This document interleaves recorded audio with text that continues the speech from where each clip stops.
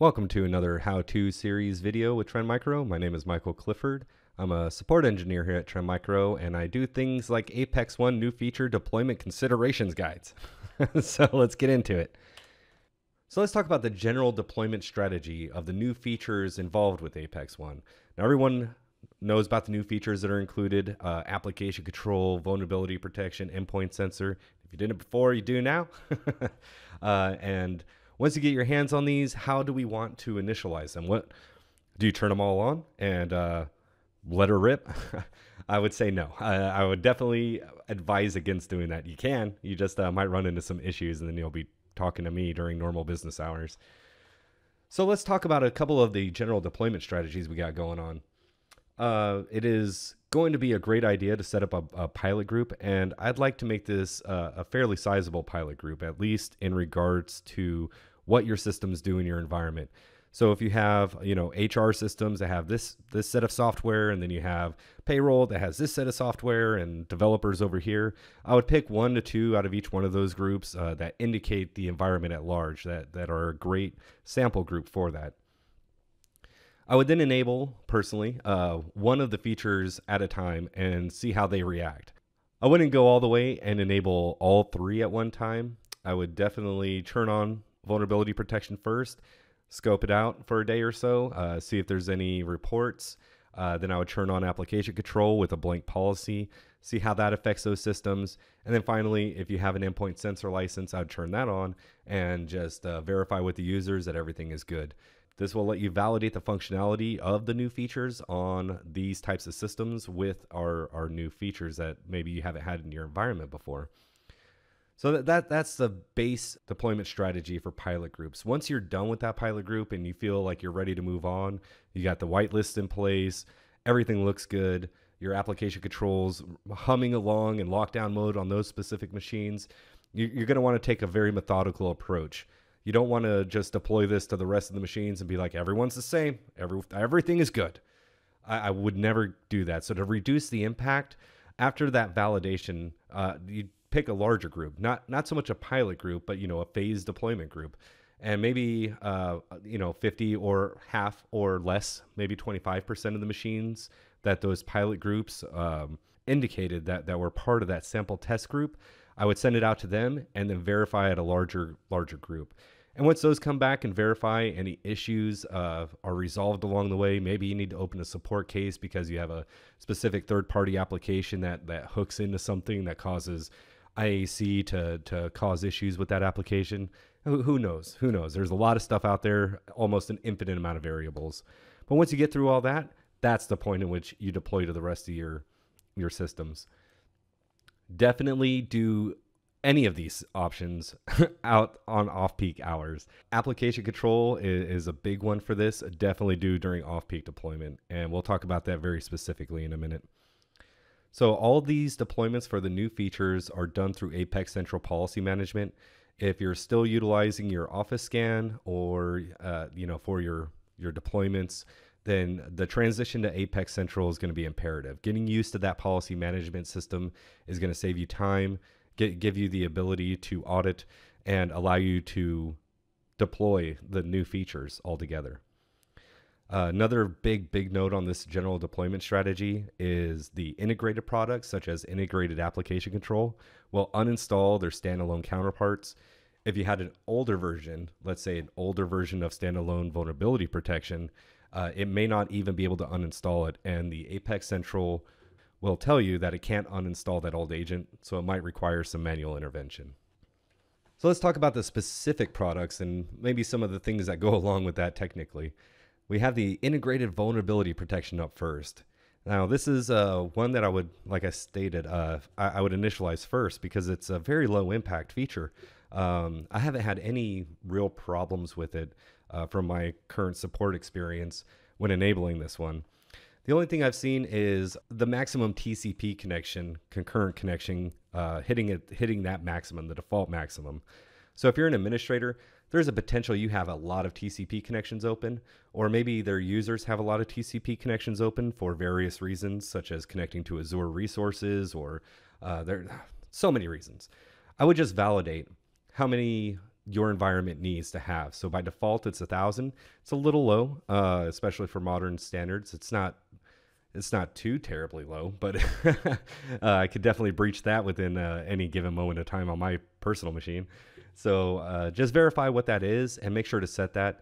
It won't block the connections per se. However, it actually depends when you're in security or performance modes. But it will start logging, and it'll start giving you a lot of logs if you maintain that 1,000 current connections on the TCP. So verify it, set it appropriately for your environment, and just negate that altogether. And this would be done within your pilot group, I'm sure. So one other thing with the vulnerability protection rules, they are completely maintained by Trend Micro, and we disperse them through pattern updates. It is very important to have your agents updating regularly and often, because these patterns are the conglomeration of our research on a global scale, and it's important to have these up to date. So there's no manual additions to IVP rules. This type of stuff is relegated towards suspicious objects and things of that nature. So the rules that are currently in that pattern set are easily enabled or disabled via the Apex Central policy. There are approximately 200 rules within the performance mode set, and there's about 400 in the security set. And the security set also has a more vigorous block on it than the performance set. That's pretty much it for vulnerability protection in regards to its impact on deployment. Now on to integrated application control. So the initial default deployment allows all applications to run. So you set it up, you deploy the feature, and if you don't mess with anything else, all applications are allowed to run, and there may not even be default criteria assigned to it so you can assess. So to set up an application criteria, you do that via the policy. You could set a specific piece of software to block and set it to assessment mode, and that'll allow you to evaluate all the logs coming in on users utilizing that specific piece of software. So when you're setting up the criteria, the application control criteria within the Apex Central policy, and you want to get it out of assessment mode, all you would do is change it from block and assessment. I think there's a checkbox if I remember off the top of my head at the moment. It would stop that specific application from executing. You can enter in a whole bunch of different stuff into the criteria to block that application, whether it be a hash, a path, certificate details. We have a huge certified safe software list you could select from, and the grayware spyware list. So you could set those to block, and it'll block them once you assign that criteria to the rule within the policy. If you select lockdown mode, which is the real beauty of application control, an inventory scan will be triggered. You don't want to do this to all machines, and you especially don't want to do this during business hours. It's a very resource-intensive scan that goes through and finds all the applications on the current machine and creates an inventory database on the agent itself. All applications not inventoried that time, by default, will be assessed, and the logs will start coming in. Now, we have widgets for it, and you can evaluate what users are doing outside of that inventory scan, what programs they're trying to download and run, and all that stuff. And this gives you a period of time to evaluate that specific set of data and either create allow criteria for those specific programs, or determine that it's time to lock it down because they shouldn't be running these. And then you just turn off the assessment mode via checkbox, redeploy the policy, and there you go. It's done. They can't run that application anymore. So the trusted program list and the allow criteria that you develop are the two ways in which you can bypass the inventoried lockdown. So keep that in mind if you need to allow something either company-wide, would be great, trusted programs list, or individual users, a new rule with the allow criteria. Those are great methods for doing that. All right, now on to the integrated endpoint sensor. Our biggest new feature is the EDR, the endpoint detection and response, and our MDR, the managed detection and response. Both of these absolutely require endpoint sensor to function properly. The only real thing to say about endpoint sensor from a technical perspective of deployment is that it does increase the resource consumption on the endpoint by a fairly significant amount. Not overwhelming, but it is higher. It does quite a bit of recording. It does IOC sweeps, IOA. It does a lot of things that require a lot of CPU, and that's really what it comes down to: CPU and memory. So the requirement for endpoint sensor raises the minimum requirements of the agent by about 20%. So they also have a local database in which they record the events, and the size of that database is determined by the policy assigned to the agent.